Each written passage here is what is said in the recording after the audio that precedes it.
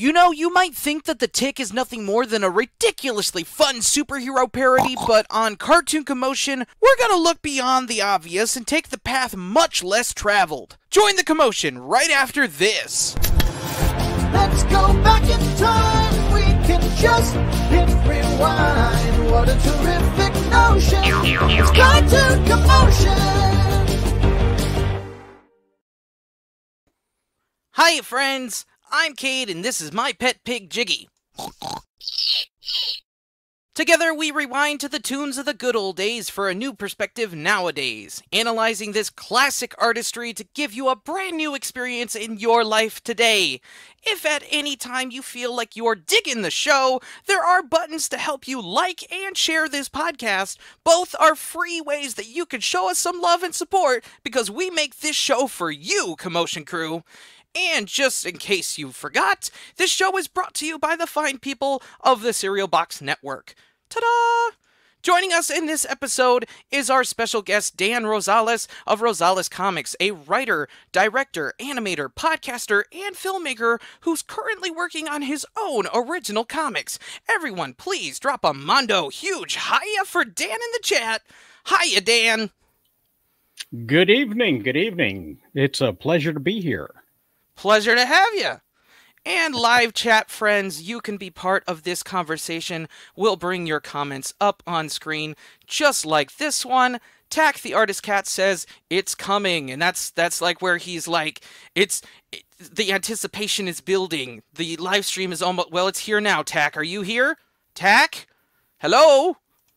And Dave Mattingly says, howdy, Dan. Howdy, Dave. Thanks for being here, Dave.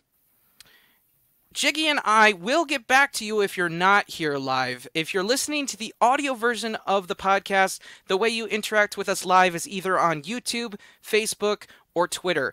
You can find the live streams under Cartoon Commotion, and there are some more. Tack is here again. I am drawing, he says. Good to see you, Tack. I'm glad you're still here, and it's fun to draw while you're listening to live streams. That's fun.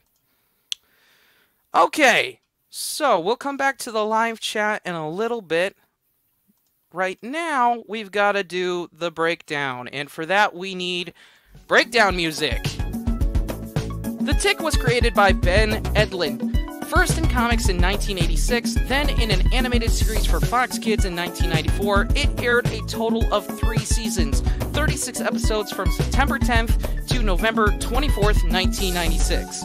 In this version of The Tick, he entered a contest and was sent to be the champion of the city, meeting Arthur, who was just fired from his job as an accountant for his side pursuit of becoming a superhero.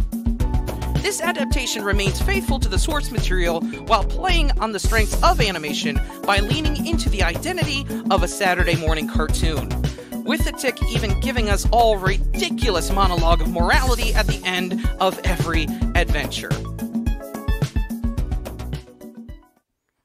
Now, Jiggy has a special message for us.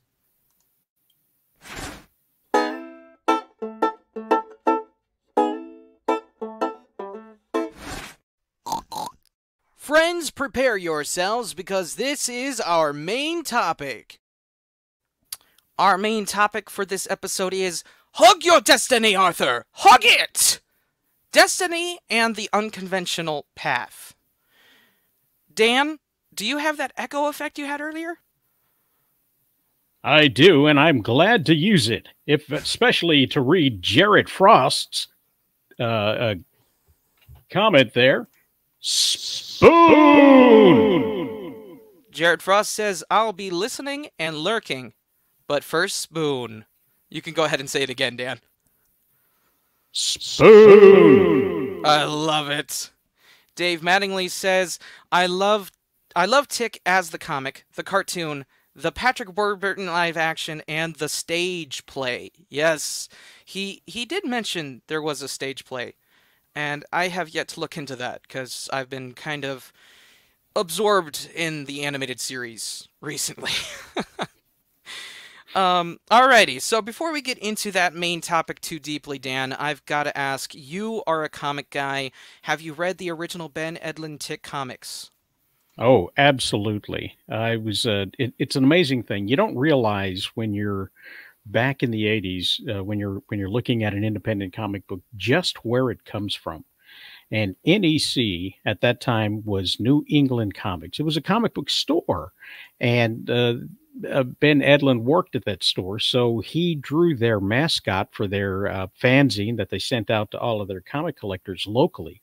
No real internet to speak of at that point, so that was the way they got the word out, and they used that as a way of gaining attention. Well, it gained in popularity, so they wound up printing up the comic books and soliciting them nationwide and actually worldwide through Diamond Comic Publishers. And so that's how I found them, is in my own local comic shop, but it came from another comic shop at the time. So I mean, it's really really just kind of a lightning strike how the Tick got out to the world.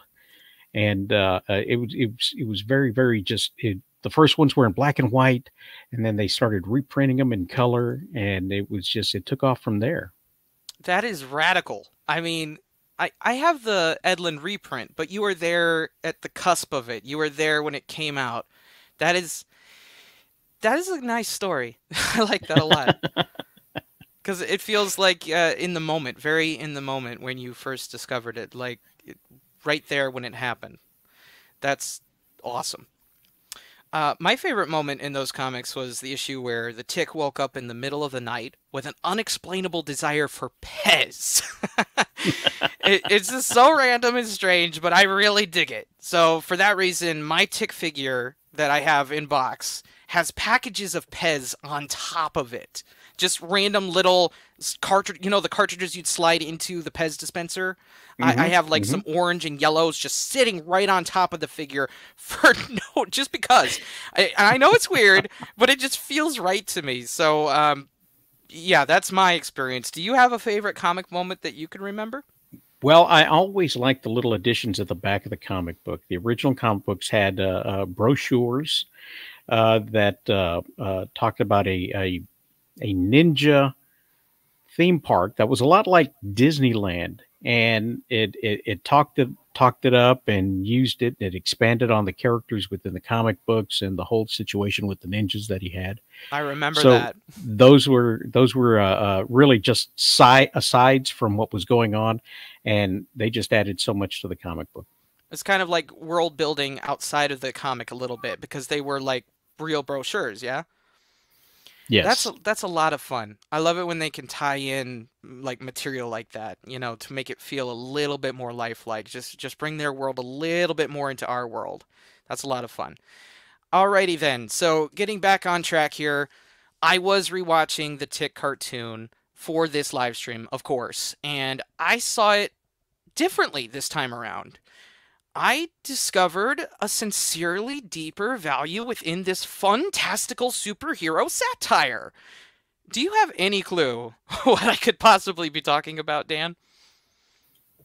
Well, I think a lot of people get different things in second viewings of different things from when they were a child, and or younger, depending on what the case may be. Because I know the Tick, I believe the first episode was back here in September 1994. So the 80s had the comic books, and then the cartoon debuted in 94. So That's right. the way you look at the world now in 2023 versus 1994 has got to open up a lot of different things to interpretation. Yeah. You see, I see all of these things as art pieces. So, like, everything has a way, like, you can interpret it a little bit deeper each time you go back and revisit it. And, media is designed to be introspective. So, like, you can connect with the character and you can see some part of yourself in there and pull a little tidbit of information. And in this, I mean, I honestly thought I couldn't possibly find something sincerely deep about this show because it's a fun satire. There's nothing seriously deep about it, and it doesn't have to be. But I found something that it fascinates me because I find it relatable. I find it mildly, no, actually, truly relatable. Um, In the first episode, The Idea Men, before Arthur first meets the Tick, he's working in an office building as an accountant. He's fired because he's wearing what his boss calls a bunny outfit, which he'll often correct during the show, explaining that he's dressed as a moth. And here I have a screenshot of Arthur at his desk. I call this screenshot of Arthur, dress for the job you want, not the one you have. I feel like everyone's seen that meme at least once. Um, can you feel at all for Arthur's situation here, Dan? Oh, absolutely. There he is. He's doing the thing he's been trained to do. Obviously, you just don't become an accountant. You go through an entire process to find yourself there to be an accountant. Mm-hmm. But when you find yourself in a job that does not fulfill your needs, then you start looking for something else to do so. And Arthur, getting a hold of this suit.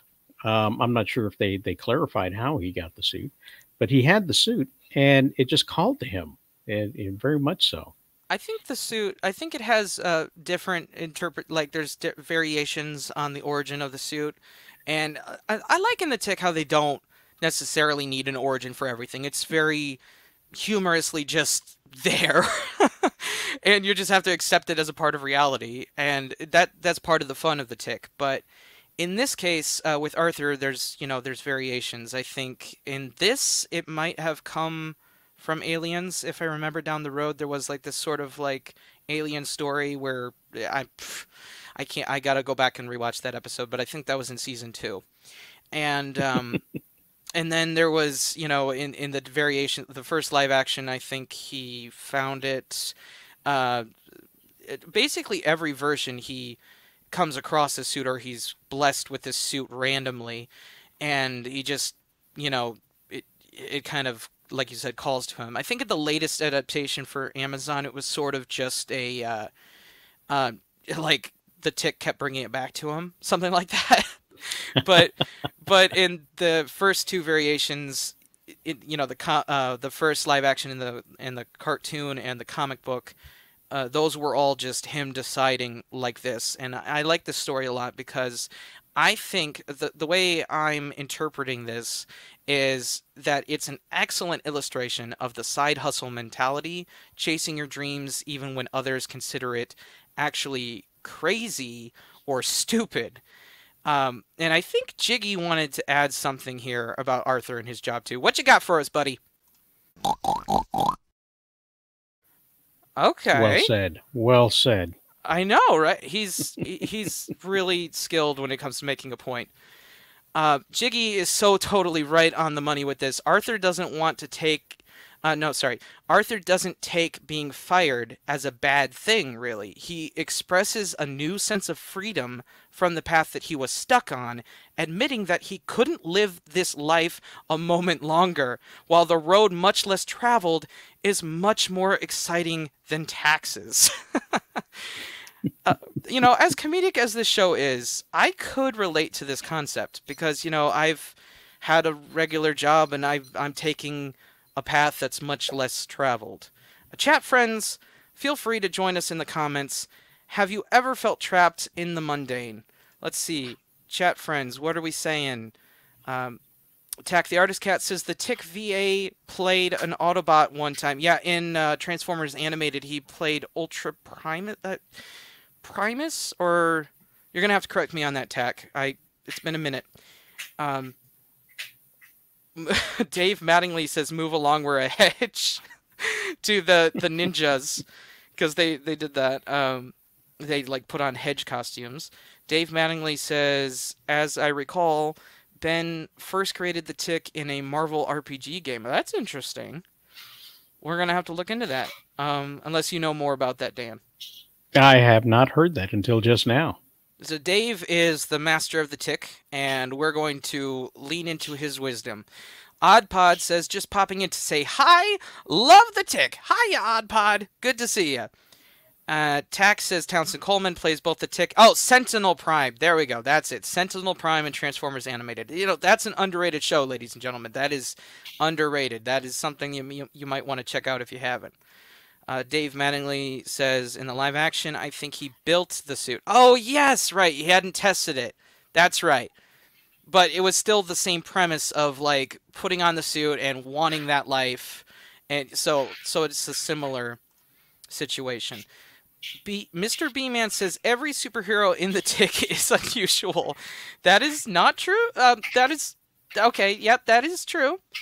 Dave Mattingly says the mundane holds no sway over my life. There you go. There's a response. The mundane holds no sway over my life. There you go. Can you say something about destiny in that Tick voice? Ooh. Destiny calls me, and her sweet call beckons me to leap from the rooftops. Destiny calls. Wait, that's a little too deep. I can't nail it every single time. I haven't had to practice with that. No pressure. We're only but live. I'll do what I can. Okay, so we got to try to move on. You just work on that, okay? Sure. So I think that in this sense, we're out of place, or the longing for something that we feel like we're called to is something every human deals with in time.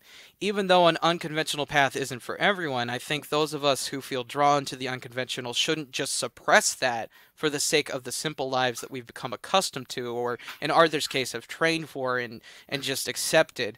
Am I right? I feel like I am in this case. In this first episode, Arthur says, I got to get back to Arthur here. There's the screenshot of Arthur. There we go. Arthur says that adventure and destiny are waiting for him. With hilariously perfect timing, he leaves the office and the Tick falls into the road ahead of him. All right, and here we got a screenshot of the Tick who jumped off a building, grabbed a flagpole, and just crash lands into the pavement, or asphalt. I'm sure that the Tick represents. Okay. So here's the kicker. I'm sure that the Tick represents Arthur's destiny in this cartoon series, because even though the Tick speaks of destiny often, it makes sense to me. Because when Arthur was doubting himself for the first time, he thinks he's going crazy. And the Tick sets him right. He says, "You're going sane in a crazy world, Arthur. Hug your destiny." That's where we get the title of this podcast here today. Hug your destiny, Arthur. Reach out and hug it. Which is a much weirder way of saying embrace your destiny. What do you think of the Tick in this series representing Arthur's destiny, Dan? Anything to add to that? No, I think that's a perfect call, because if Arthur had waited just a few moments or had left just a few moments earlier, he would have missed the encounter with the Tick. So definitely, Tick is his destiny. I really enjoyed the play on the superhero aspect of it. As the Tick dives down, he grabs hold of the flagpole. Now, any other superhero would have landed on it, would have swung off of it, bounced off of it, or whatever. But because the Tick is slightly a parody of these tropes, the flagpole breaks. But not only does it break. I'm looking at the screenshot and I'm laughing because I understand what he's like 99% muscle. and the not only does it just stay in his hand, but it continues to wobble because of the impact that he had in the ground. And he tosses it away. Yeah, in the comic book, when he lands into the street, not on top of the street. Doesn't just crack it. He goes into the street, and again, just to see the words "wobble, wobble, wobble" on the page. It was hilarious. That is hilarious, because it's the description, and they represent that so perfectly in the cartoon. They really do. I feel like the cartoon did a really good job of translating what happened in the comics to the screen, giving us this immersive animated environment that feels like, I enjoyed the Warburton show. I did. But I feel like, and this was how it was described to me by Jared Bricky, also known as Jared Frost here in the chat, he said it was kind of like Seinfeld meets superheroes, and that's kind of what they were going for, and I can understand that. But at the same time, this gave us that like comic book world to operate in, and I think that the live action shows didn't really they couldn't really accomplish that. I'm not sure if it was budget or what, but there was just some things that the animated series has way over the live action in the world that they're operating in. Like the wobble wobble flagpole Hmm. is exactly right, because they can translate even the most basic comic book actions to an animated universe, you know. And the fact that Arthur, uh, let's ignore the fact that he's wearing a moth costume and that he wants to be a superhero. He represents the general public watching the show, and we can clearly put ourselves in that suit because of the things that he feels on the inside. And if you look at it from the perspective that this show is all about destiny and embracing that destiny, Arthur becomes the main character, not the tick. The tick is a way to facilitate Arthur's destiny. He Indeed. goes outside and hits the streets because he's no longer going to be trapped within the walls in the cubicle of this 9 to 5 life. He wants to be a superhero. So what happens? Bam, a superhero falls into his life and embraces him as his sidekick. The So, moment that he accepts that that's not the life for him anymore, because like he gave him the opportunity. He's like, we got to let you go. But they, in the Warburton show, the first live action show, they actually gave him the ultimatum of staying. They said you could stay, and I feel mhm. like that could have, they just didn't go into it here, but he could have stayed. But because this isn't really the life he wanted, that's not the life he pursued, and I think you're dead on there, man, right on. Because I love that you broke it down like that, because that's exactly what I was going for. So this is another screenshot of them drinking coffee together after they first meet, and this interaction was hilarious. But I just wanted to put that on there to reinforce the idea of the tick being Arthur's destiny. Moving forward, fast forward to episode 3, Dinosaur Neil. We have a screenshot of them trying to stop Dinosaur Neil up there, and he's flying into his face, and the tick's climbing on his shoulder. Dinosaur Neil, like, let me break this down. A paleontologist named Neil accidentally swallows a mutated dino organism and becomes a Zilla-sized version of himself with a dino-sized hunger for the destruction of the city. The subplot was about Arthur's sister Dot. Now, this is why this is a part of this whole arc that I'm bringing up here. She completely disapproved of his and the Tick's superhero life. And while she's over eating dinner with them, Dinosaur Neil is wreaking havoc. Let's go back to Dinosaur Neil picture right there. Look at that. He's wreaking havoc on the city. And she's not allowing them, it's almost comedically not allowing them to, in an ignorant way, to go out and stop him from destroying the city that surrounds them. But with no other heroes willing to step up and stop him, the two of them were their only hope. So Arthur stood up and took off with the tick anyways.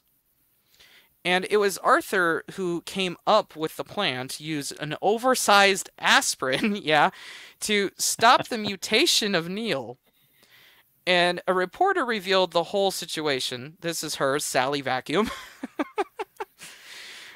She reported the whole situation to Dot, in a sense, on TV at the apartment, saying that their heroic effort was the most selfless act that she had ever witnessed.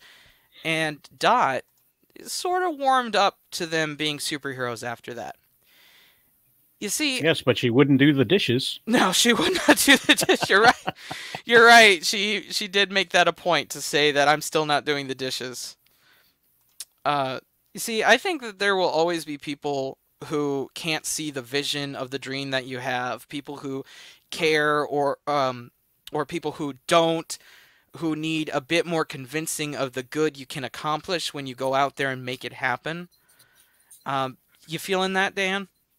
Yeah, I think the way that it all played out, again, going back to destiny, or not just manifest destiny, but just destiny altogether, because the superheroes bowed out. They said they were going to let the National Guard take care of it. The That's National true. Guard said they weren't going to get involved unless the creature was officially rampaging. So Yeah. everybody was bowing out, you know, Yeah, and like the mayor was on the phone. It's like, okay, it is ramp because it hit like a water tower, and because they mhm. weren't gonna come unless it was genuinely rampaging. That And was great. what they brought was just a giant pair of pants. Like that was gonna fix everything.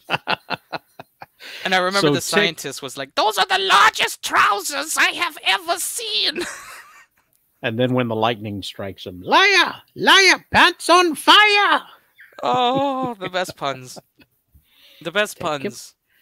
bring him to the trousers. But back on topic here.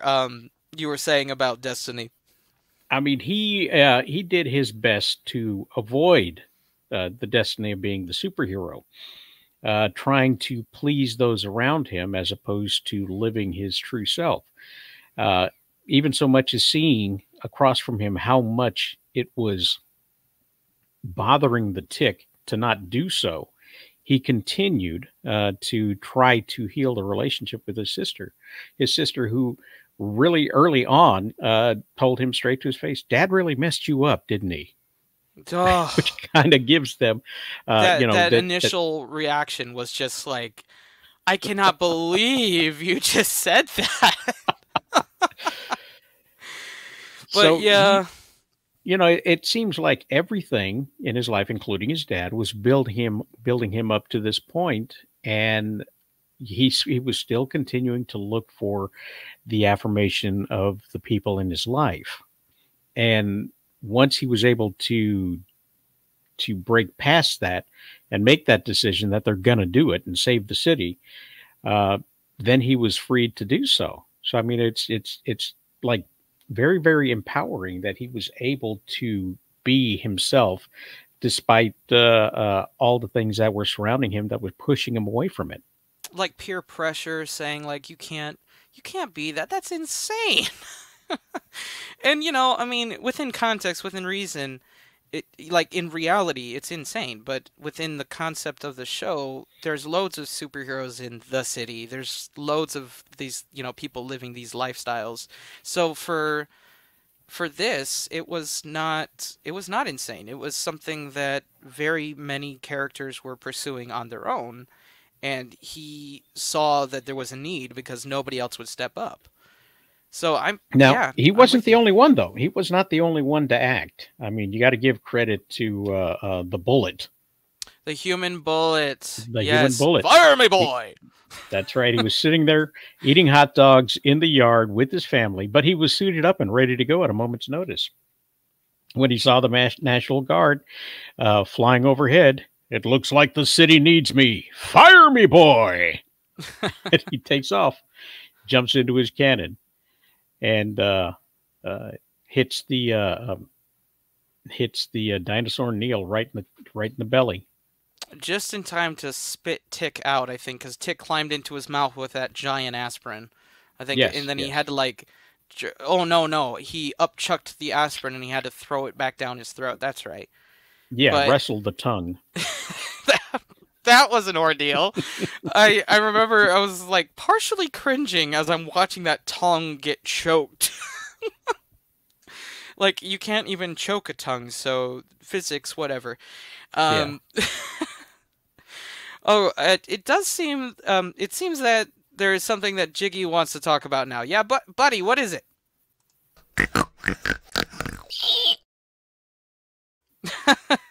Okay, he kind of wants to go a little off topic here for a minute, just for a minute. His favorite parts were the creative parodies of other comics like Dick Tracy with Chairface Chippendale. Uh, I remember that in the original comic books, and we both think that that was perfectly translated to the cartoon. Both Jiggy and I do. Do you have any favorite episodes or moments right now that you'd like to mention, Dan? Well, in the comic book, he ran across the Clark Kent equivalent, and he could see right through his costume of the glasses, Right. which drove him crazy because nobody else knew, and the glasses worked, which was kind of a revelation to the Tick because he decided he was going to have an alter ego as well. So he put on a tie as a costume, and to the Clark equivalent surprise, it worked. And he got a job at the newspaper and kept trying to be chums with him and tried to talk superhero stuff on the sly. And it was really getting under the Superman doppelganger's nerve. So that to me was pretty inspiring, actually. For a comic to do something like that. I'd never seen anything like that before. Now, in the cartoon, the Superman equivalent had a really hard time because he was constantly trying to change into his costume, but he could never find a place to change. He couldn't run Hmm. into the bathroom. He couldn't run into the phone booth. It was just he was not capable of getting into his costume no matter what happened. And it's almost ridiculous at that point because it's like if you have the power to help, but the only thing in between you and saving the world is your secret identity, just toss it, man. Who cares at this point, because like the only thing that was keeping him from doing anything was the costume. He just had to change suits and then he could save the day. But even he kind of, took it to the side and didn't do anything when disaster struck. And I think that's really the greatest strength of Tick and Arthur is that when everyone else is sitting it out, they step up to the plate and they fight crime. So those are great moments indeed. Continuing our talk of parodies and getting a little bit back on topic, one superhero character who also had to warm up to the Tick and Arthur was American Made. A female Captain America sort with a great pun for a name. She was a fantastic character mostly, with far more experience as a superhero than our guys had. It was a struggle for her to give them a chance in the Chairface episode, but she was glad that she did in the end. I loved their reoccurring team ups. Like they were all super friends. You know about that? How you feel about that, Dan? I think it's great. You take Wonder Woman and Captain America and you put them together, and that is a great TV analogous to what they had in the comic books, which was a little bit different. I think her name was Oedipus Rex, and it was more of an Elektra knockoff than it was. But she, both characters bantered back and forth with Deflator Mouse, which is the Batman version, And we do and have a picture of those two arguing yeah, in the and very it's first it's episode. very, very apparent that they had a relationship. That It's makes it like hard for them to work together. it's like I'm So, not having it. but you got to do something different for kids, and you've got to change some of the stories. So, in doing so, they've created American Made, which they changed for the live action series as well. You are breaking in and out every now and then, so I was just wondering if that's going on. Chat, can you chime in if Dan is breaking out, breaking breaking out, breaking up a lot? Please let me know in the chat if you're here. Okay, so moving on. It did seem to me like with American Made here that they were constantly having to prove themselves as heroes. And while the show and the comics didn't really have a serious arc, this was a running theme also that they faced. I found it incredibly relatable as one who also chose an unconventional road. So, Dan, have you ever found yourself in a spot where you felt like you had to prove yourself as a creative? Um, yeah, when I started doing comic books in the '80s, it's comic books itself is a very, very clannish type of industry. I don't know if you've ever experienced this or not, but there are certain industries where you go where it's who you know more than what you know. and whether or not you know business more than art. So, excuse me.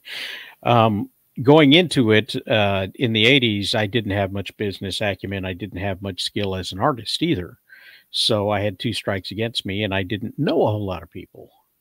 So very much you feel like an outsider trying to get in when you come to comic books, because there's a way to do things, and there's people you need to know in order to get things done. So definitely, I've felt that. Just getting, your foot in the door and getting known. It's a lot. It's a lot when you're getting started, I'm sure. Hmm. Okay, Jared Frost, we're going to jump into the chat here. Jared Frost, hiya, Jared. He says, here you go. Destiny is sweet, frothy cream in the steamy hot cup of life, chum. Yeah, that it is. A great Tick quote right there. And Dave Mattingly says, gravity is a harsh mistress. Wub, wub, wub, wub, wub, wub. Tack the Artist Cat says the Tick and Freakazoid would they make good friends or enemies? Neither.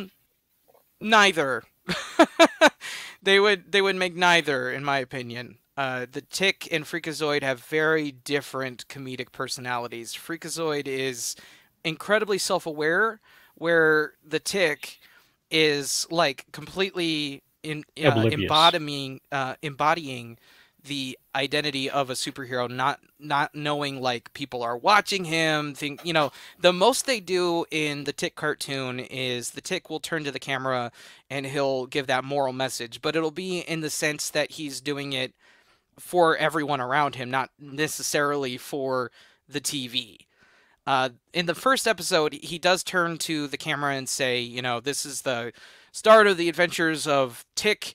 And then he pulls Arthur in there, and Arthur's like, and Arthur, his sidekick. And it's essentially just like a proclamation of their team up for the first time, not necessarily that they're addressing the camera. So, whereas Freakazoid would literally stop the show and start talking to someone on set. Like there's a huge difference in that humor style. So I don't think they'd really be friends or enemies. I think they just know of each other's existence and be okay with it. Sherry Edgen says, yo, yo, yo, Cartoon Commotion checking in. How you doing, Sherry Edgen?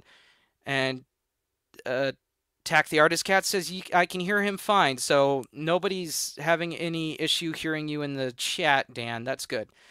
It might just be on my end then. Sherry Edgen says, the Tick is a weirdo, but it works. Where's Jiggy Jiggy?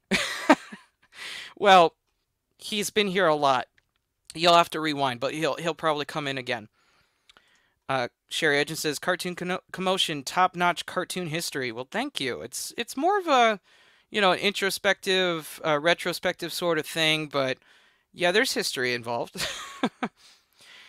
Okay, so before we continue, we do have a message from Jiggy. So Sherry Edgen, here you go. If you're enjoying this live stream, Jiggy's here to remind you to hit like. It helps other people just like you find our videos. Okay, so there's some Jiggy for you. Thank you, Jiggy, for that message. If you're here in the live stream or you're listening to the replay, please click like or share. Those things help get the message of this podcast existence out there into the world. It would be very cool of you. Okay, so the arc thread of the unconventional continues into episode 4, where the Tick is put under a, it's a hypnosis by Mr. Mental. Tick, though his mind may be a gazillion times weaker than his body, was still fighting to resist Mr. Mental's control. And during this struggle, Mr. Mental freed the Tick's worst nightmare. And that just so happened to be a normal desk job in an office. Paperwork started piling up on his desk. He was typing frantically on an old school typewriter. Nowadays, I doubt many young folks will even know what a typewriter is. But it was I mean, that's essentially, if you're wondering, this is a screenshot of his nightmare, and that's sort of what a typewriter looks like right there. If you don't know, Google it. That's what Google's for. Well, he was totally freaking out over being trapped there like Arthur was. And it was very funny, but I think it also makes a lot of sense to me. You see, Dan, if the tick is the symbol of destiny stepping in to take Arthur down paths unknown, the office job Arthur would have been trapped in is most definitely his worst nightmare. What are your thoughts on this? I think it brings an idea that I hadn't really thought about, that quite possibly the tick is the manifestation of his destiny. And if that destiny was to change, he might be trapped where Arthur's life would have been. Wow. See, it just comes full circle. It does, because like, from the very beginning, he steps in to be the path of destiny, opening the door for Arthur, and then you're right. If he was trapped in this nightmare, he wouldn't be the path for Arthur. He wouldn't be able to be that for him. Chat friends, feel free to chime in too. Let's see what's happening in the chat real quick. We have some more comments. Eric Grant says, sadly, I can't stay. I'll watch the replay. Take care, everyone. Well, thank you for being here, Eric. It's good to see you. Julian Yes, Murray thank you, Eric. says, sorry about that. Go ahead. I was just saying, thanks, Eric, for stopping by. I ramble. I have to like slow down. Julian Murray says, can't have enough Jiggy. Very true. Mr. B-Man says, love hearing your views and insight. Well, thank you, Mr. B-Man. I think I said two names at the same time, but Mr. B-Man says, love hearing your views and insight. Thank you. Sherry Edgen says, right on, Julian. They love Jiggy. It's nice. I'm glad. Jiggy loves you too. Tack the Artist Cat says, so many comments. That is true. There are a lot of comments here, and feel free to keep commenting. We love the conversation. That's what it's all about. So that's Tick's nightmare. Just wanted to comment real quick about the comments in the chat. It's so wonderful to see so many people actively involved in the comment section. I've been on a few shows or a few streams here and there, and it's really, really heartwarming to feel that interaction with the viewers. You know, that they're involved with the conversations, and you're just not talking to a camera. So, you know, for me, it's good. For me, it's good. And I think it's good for you too as well, I hope. Oh, yeah. Right on. That's, like I said, that's what it's all about. You are the commotion of cartoon commotion. Without you, there'd be no commotion. So what show do we have? Come on. And speaking of that, we got another comment. Tack the Artist Cat says, what is your favorite episode of The Tick? Okay, so Dan, I'll let you go first. Ooh, that's kind of a tough one there. It's so hard to choose which one it might be. But I think we'd have to go. I love the throwback episode 2, Tick versus Chairface Chippendale. I was young enough to remember, as well as Ben Edlund, the original Dick Tracy comics with his rogues gallery of misfigured villains. And I loved the whole idea of his scheme was just to write his name on the moon. And, you know, he didn't get a chance to, so it just said Cha on the side of the moon. But, you know, the cool thing about that was that it remained consistent both in the comic and in the cartoon. Yeah. I mean, okay, so you got to understand, guys, Ben Edlund was a part of the writing staff of this cartoon as well. He didn't just hand it off to someone else. He made sure that it was very faithful to the original material, as faithful as it possibly could be, while also being kid safe and, you know, appropriate for all ages. And yes. I'm right on screen. Here's that rogues gallery. Here's some of them just laughing in the house of Chairface Chippendale. And he did write Cha on the moon, and in every episode featuring the moon afterwards, you see the word Cha. Which gave me a giggle every single time. I know, because it reminds you of when he did it. Yeah. And here he is sitting in his chair. This was probably the most unusual villain, I think, of the show. Because, like, I mean, he's got a chair for a head. Hey, so many questions come through my mind, like, how does he eat? Does he have a nose to blow?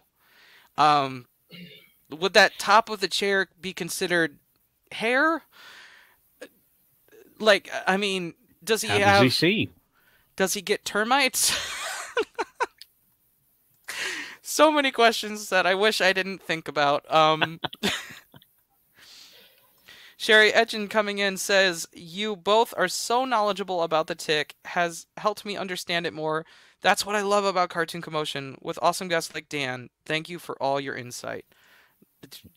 That is a wonderful comment. Thank you so much. I think Sherry Edgen is winning the comment section tonight. Julian, I'm looking at you. You gotta get in here, man. Get in here and start commenting more. Come on. You said one thing. You got a lot of competition. He's my friend in real life. We can do that. Okay, so, real quick, let's wrap up this arc. Specifically, this arc in particular, because there's like multiple things that happen throughout the show, but the arc of Arthur hugging his destiny and embracing an original path. So, Dan, I did not ask you to watch episode 5, but I got there. I went further, of course, than the homework that I gave you. But in episode 5... You're talking about the Breadmaster. Oh, no. Okay, so I'm thinking of episode... No, I saw that too, but it was actually episode 6. Oh, El Cid. That's the one. El Cid. Arthur and Tick, at the end of the episode, are riding in a crop duster to stop an army of mutated cornstalks from invading the city. It's a long story. You got to watch the episode to understand it. But at the cusp of the victory, Arthur shouts out, and here's a screenshot of him raising his arms up to the sky, and he says that he loves being a superhero, which is actually the first time in the series that he said such a thing. Like the entire phrase, "I love being a superhero." And then the Tick turns around from flying the plane to tell him in a rather recklessly way that he knew that he would. Do you remember this situation, Dan? I'm not as up on it as you are. I didn't quite get to that particular one. So, but I do. I think I remember the Civic Minded Five. Yep, that's true. With. They did the Civic Minded Five. Oh goodness, were they like a parody? What team were they a parody of? Because I saw it as like like a Super Friends mock sort of. Or like almost Spider-Man and His Amazing Friends mock, because like they do that whole "go for it" thing, but instead of saying "go for it," they say "let's do it" or something like that. It's a very basic battle cry, and then they go off to fight mutant armies of play. In the last bit, when they get to the cornfield, they don't even bother getting out of their station wagon. They're just like now we can't do this. They get out of there. So okay, so that's not the moment. The moment that I'm speaking of is literally the end where they're in this crop duster. And Arthur says that line is specifically, "I love being a superhero." And the Tick says, "I knew you would." And I feel like that, Dan, is the culmination, the finish of this arc. Do you see that? Yes, very much so. It's because like it's an affirmation. Top. That's something the Tick has been saying to him the entire time, from telling him that he's going sane in an insane world, to that particular moment there. The Tick has been behind him 100% as it, and that right there is just affirming that he's always known that Arthur had it in him from the moment he landed right in front of him. I like to see it a lot like the self-acceptance moment where it's like he's been, like you just said, that reaffirming, like he knows, but he had to admit it. He had to get to that point to where he realized like this was the life for him. It wasn't just a crazy dream. It's something that he's seeing fulfilled. It's kind of like when you publish like your first comic, like in your case, like when you get that out there, it's like it's no longer just a crazy dream. It's a reality. You're making it happen.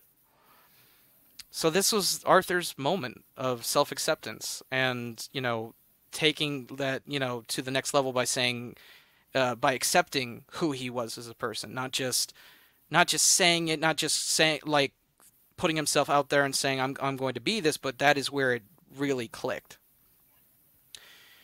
I am really amazed that there was such character growth with Arthur because, it's not expected in a superhero comedy. This is a show that was, it's a satire, but it delivered on that.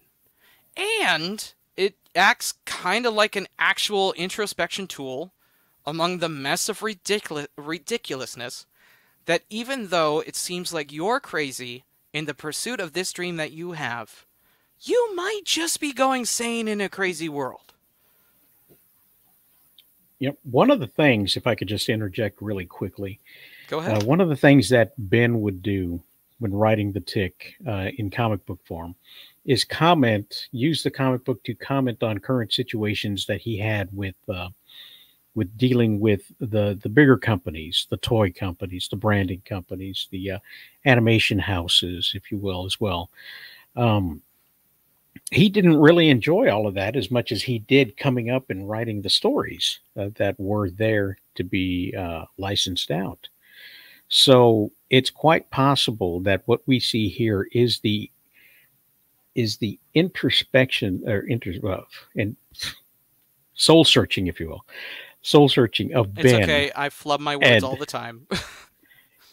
Writing out on pen and paper or typewriter, if you had one back then, Tick had one. his experience in actually overcoming everything and being the person that he wanted to be and making the show that he wanted to make, and finally succeeding at doing everything the way he wanted to, what he wanted to do, and the way he wanted to.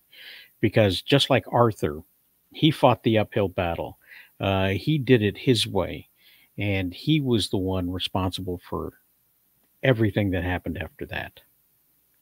That life of destiny and adventure was far more exciting than taxes, and I could not agree with you more, Arthur. It's just like when the whole world when it feels like the world is saying like that's insane. Sometimes yes, it's insane, but that's what you feel called to. That's the direction you're destined for. And so this is like, like you said, him being introspective and I feel that in the cartoon. I feel like in the comic it was well represented, but in the cartoon you got to follow it on a more a sort of long-term basis. You got to follow it with progression. We have a few more comments. Julian Murray says, I have taken it upon myself to win the comment war. Good for you, Julian. You have 30 minutes. John B. Pikus says, checking in for my ghost tour. Thank you for being here, John. Johnny is the leader of our network. Mr. B. Man says, what action figures do either of you have from the Tick? That's a good question. Do you have any, Dan? I actually do not have any action figures from the Tick. But I do have plenty of gifted action figures on the wall that people have given me over the years, from Flash Gordon to Ash versus the Evil Dead. Some things I'll talk about on my stream at some point. But I happen to be holding in my hand the one thing that I kind of fidget with when I doesn't focus. But you know who this guy is without saying his name? Is that Dark Knight Batman? Dark Knight It Returns? is. This one came with the DVD for the Dark Knight Returns. So it's a similar build to the Tick, yes, a little bit. A little bit. Very much the same bulk going on there. Maybe with the muscles. Maybe I'll take it and paint him and reskin him and you could custom Tick. I'll custom the Tick because the chin sticks out a little bit there. Well, it's a good fit. It's just gotta you take some modeling clay and sculpt that thing. So Sherry Edgen comes back here and says, well, if evil is afoot and you have no arms, you have to use your head. Yeah, I remember that was the episode where they had the villain had, I don't remember, it was some sort of piece of tech that could remove their arms from their bodies without actually cutting them off. And I don't know why they wanted I forget, but that was season 2. Definitely something I have to revisit now. Julian Murray comes in here. Hi, Julian. Dumb old taxes. Still trying to win the comment war. It's coming up on the end here, bud. Tack the Artist Cat says, I am still here. Good to know. We love you. So we can confirm the tick, as we see it, is the manifestation of Arthur's destiny, and the show is technically about Arthur accepting his destiny in the pursuit of an unconventional path. Okay. Chat friends, if you're still here, thank you for being such a fine part of this show. You are the commotion in Cartoon Commotion, and we love having you here. Tack the Artist Cat, Julian Murray, Sherry Edgen, Mr. Beam Man, John B. Pica, Julian Murray's back again, Eric Grant, and many others. Thank you so much for joining us. Again, you are the commotion of Cartoon Commotion. Without you, we would have none of that. Dan, thanks bunches for joining us. Before we wrap things up, could you share a bit of what it is that you do and let peoples know where they can find and support your work? Well, if you look at my name on the screen, you will see the address of comics.rosalesentertainment.com. And that is where I am selling a graphic novel version of a comic book that I wrote that was digitally released through globalcomics.com last year. It's called My Frankenstein. It's not necessarily for the kids, but it's a retelling of the Frankenstein story through a superhero lens. So what it basically does is sets up an entire superhero universe that from this point on, after that story, will move forward. And it lays out the way that it actually sets up the entire superhero universe. I'm giving away, not giving away, but I've got ready 50 comic books that will be shipped out signed and numbered. So they'll come in this little clamshell box here, and you'll have a little sticker there that says thank you. And this is an example of the comic book right here. It's 72 pages, full color. It's got a little thank you note inside there. It's fully bagged, and it's got a card in there, acid-free for your protection. And somewhere on the page, somewhere on the cover, I will sign it and number it and send it out to you first-class mail in the USA. So that's what's going on right now. Nice. That's what I'm selling. And I think I've got it set up for $21.99 for the first 50. So it's a good price, I think, for what you're getting. So that's what we're doing. That is very true, and I know from experience that making comics is expensive. So everyone, this is definitely worth the money. He's cutting prices.